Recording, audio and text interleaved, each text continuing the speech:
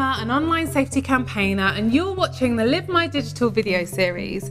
Today's topic is privacy and security. This video has been created to help you advise your children on how to stay secure online, as well as offering insights into how they may become victims of security scams. As an online safety campaigner, whilst I'm very much focused on how you can get the most out of digital sharing, my concern in this space is how the information we're sharing online can be used against us should it get into the wrong hands. But my concern isn't just with parents. Sometimes the information our children give away can have an impact on everyone. We've all heard the stories in the news where a family's house has been broken into after the daughter had told everyone on Instagram that they were going on holiday for a week.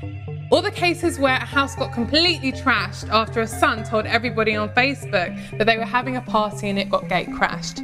Not only do we have to be careful about the information we give away knowingly, we have to be wary of the links that we click on which might lead to viruses, entering credit card information to purchase things which might never appear in the flesh, and keeping an eye on our devices so that no one wanders off with them.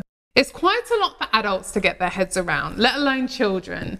We've paired this video up with a security and privacy video for your child to watch. In that video, we talk about trends we're seeing in the security space, such as hacktivism.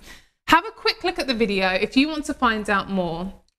So how is this affecting young people today? Here are some thoughts from a group of students that I spoke to about it all.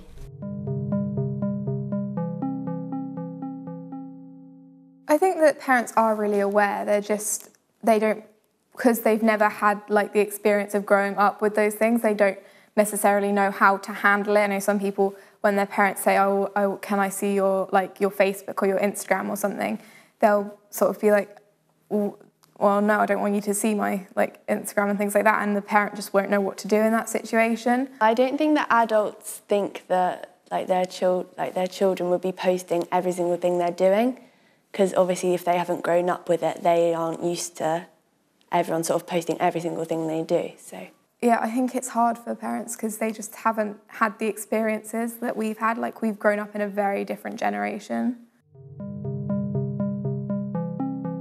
Probably by checking your social media, making sure you're not doing anything that could A, hurt someone, or B, someone hurts you, making sure that everything's okay and there's nothing wrong with the account.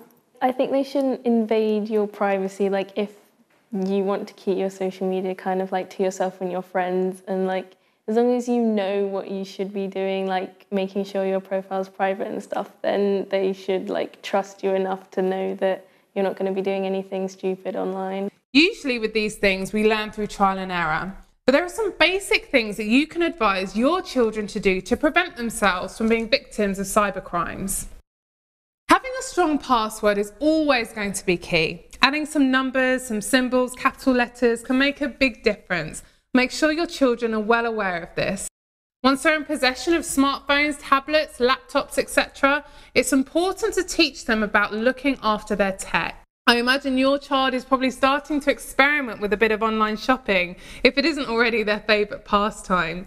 So remind them to keep an eye out for the locked padlock and the unbroken symbol in the browser. This should indicate that the connection is secure. And actually, if they're using your credit card to purchase things online, you should probably be sat down with them to do that anyway. You might want to make sure that you have some decent antivirus software and parental controls in place to prevent, detect and remove any harmful software or content that they might come across. If you and your child have both watched the security and privacy videos and you want to talk to them about it, one way of kicking off a conversation could be by asking, have you come across any online scams lately?